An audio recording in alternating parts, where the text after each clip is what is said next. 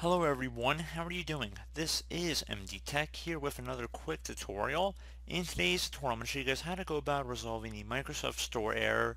Something unexpected happened. Error 0X80D02017 on your Windows 10 computer. So this should hopefully be a pretty straightforward process here, guys. And without further ado, let's go ahead and jump right into it.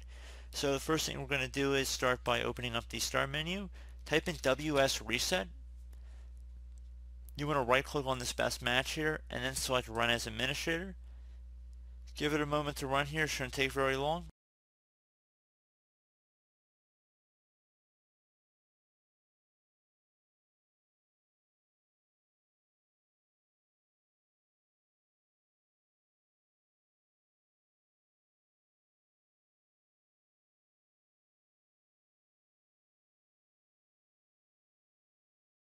And there you go, hopefully that would have been able to resolve the problem. The Microsoft Store is loading right now, so shouldn't have any issues from here on out, at least with that method. Hopefully that would have been able to knock it out without too much of a hassle. So another thing you can try if we close out of here would be to go ahead and open up the Start menu again, type in Windows PowerShell. Best match should come back with Windows PowerShell. Right click on it, select Run as Administrator. If you receive a user account control prompt, left click on Yes. Now there's going to be a command in the description of my video. I want you guys to copy it and then go up to the top of the Windows PowerShell window here, right click on it, left click on Edit, and then left click on Paste. Once it's pasted in, hit Enter on your keyboard to run this command.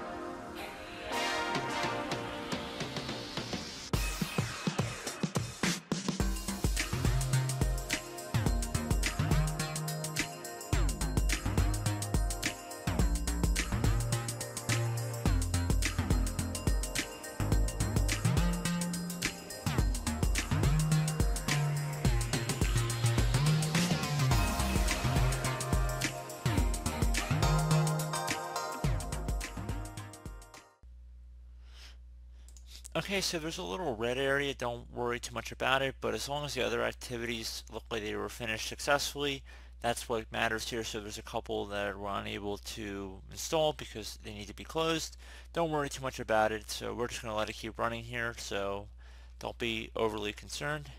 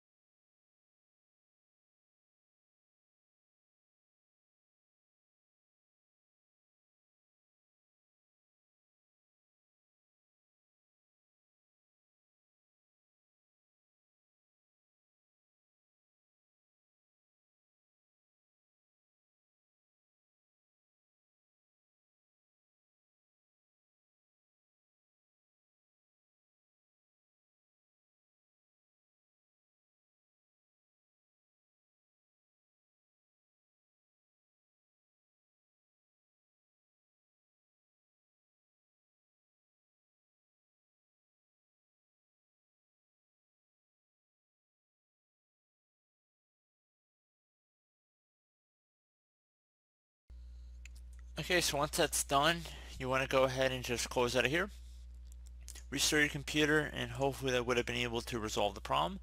One last thing to try would be to open up the start menu, type in services into the start menu search. Best match should come back with services. Should come up right above app, so go ahead and left click on that.